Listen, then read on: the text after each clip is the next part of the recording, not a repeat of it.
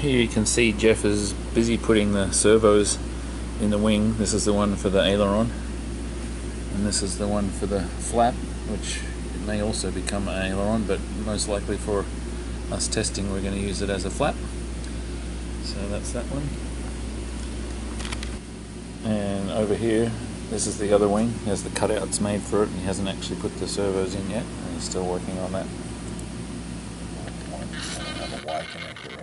Okay, so Jeff's got this servo working on the rudder here. So as you can see, I'll hit it, Jeff. There you go. So of course the rudders only deflect outward on the canard, or at least on the Raptor.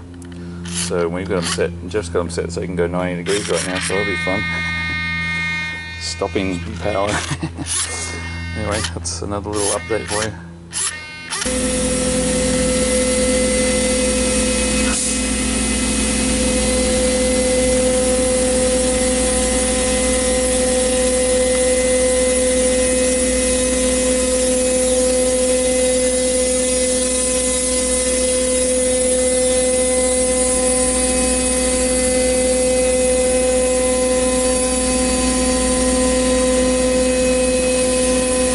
So Jeff's been working on hooking up the ailerons and flaps to the servo motors. So he's got the control here, and you see here working the flap. So that's flap down position, and there you can see the servo. And then he has the aileron as well on the side view here.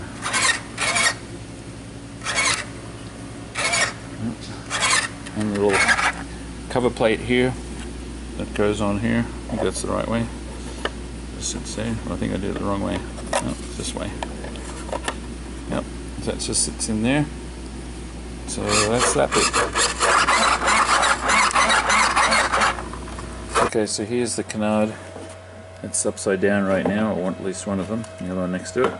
And so Jeff's been putting in these hinges for it here. He's made them out of carbon fiber, so you can see how that works. They're not hooked up to the elevator yet, but he's getting there. So there's 3 of those, and obviously on the full scale one we won't have them the same as that, but for the model we need to. And then over here, Jeff's charging up the batteries. There's the other one over there. So we're getting close to having this model ready to fly. So this is officially the first platform for the first plug for the Raptor. And this is going to be it's going to hold 2 pieces for the top outside skins of the doors above the windows. So it's this is 40 inches by 30 inches, no, 44 by 30 inches, and I just cut the steel for this, 2x2 steel, welded that together quickly, and put the plywood on there, and just screwed it on with some self-tapping fasteners. So the next step will be putting some foam on that, and we're going to cut that in a little while. So yesterday I finished off doing the anchor points for these feet for the CNC machine. So they're all leveled now. The whole machine is fully leveled and the spindle is plumb. And I've tested it out and used this little thing here for doing an alignment, making sure everything's working nicely. So it's all set up now, ready to go. And Jeff and I are setting up this first block here to actually take a slice off here. I'm going to take 8 inches off this in the morning, and then that's going to go over on the stand that I just showed you.